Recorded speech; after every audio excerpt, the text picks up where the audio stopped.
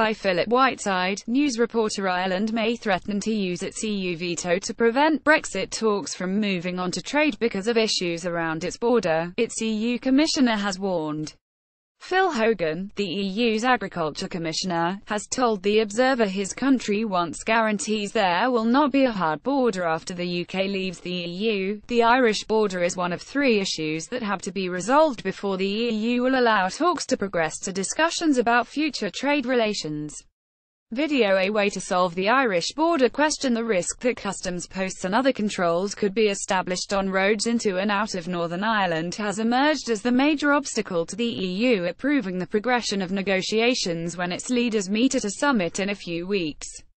It comes after the Democratic Unionist Party (DUP), which controls the balance of power at Westminster, restated its determination there will be no effective moving of the border to the Irish Sea in an attempt to overcome the hard border problem. Some in the Irish government have suggested that a hard border could be avoided if Northern Ireland is given special status and remains in the customs union, even if the rest of the UK does not. But Unionists are anxious that such an arrangement would create an internal barrier between Northern Ireland and the rest of the UK.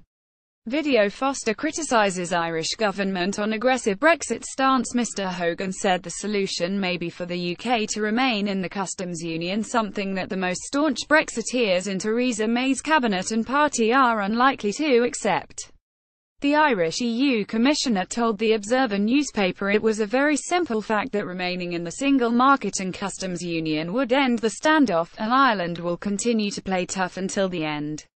He said if the UK and Northern Ireland remained in the EU customs union, or better still the single market, there would be no border issue. That's a very simple fact. I continue to be amazed at the blind faith that some in London place in theoretical future free trade agreements (FTAs). Video: Britain given 10-day Brexit deadline first. The best possible FTA with the EU will fall far short of the benefits of being in the single market.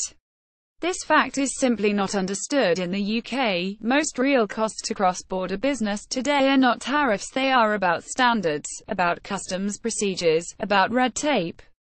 These are solved by the single market, but not in an FTA. On Saturday, at the DUP conference, party leader Arlene Foster told delegates, "We will not support any arrangements that create barriers to trade between Northern Ireland and the rest of the United Kingdom, or any suggestion that Northern Ireland, unlike the rest of the UK, will have to mirror European regulations."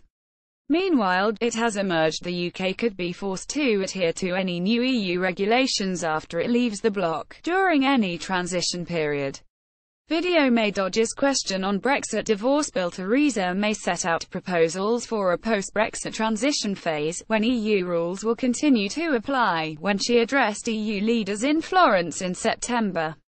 The Independent website says it has obtained policy documents drawn up by EU negotiator Michel Barnier which are thought to be a recommendation to the other 27 member states that a transition phase would involve automatic application in the UK of new EU rules post the 30th of March 2019. Boris Johnson, the Foreign Secretary, is among those who has said he would not be willing to accept further regulations from Brussels.